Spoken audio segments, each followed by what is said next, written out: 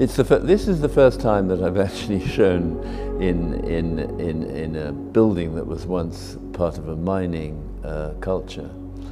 And actually, I rather like the idea. This is a small connection, but my installations involve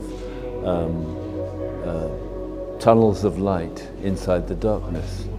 And it did occur to me that it's a rather nice resonance with the history of the place, where mining was undertaken, and again tunneling through with light through darkness, which projects across the space to a screen, creating just one point of view for a visitor. An industrial space is actually a very good place for contemporary art. They've constructed a box for my installation inside the building, so the room they've created exactly the right size for my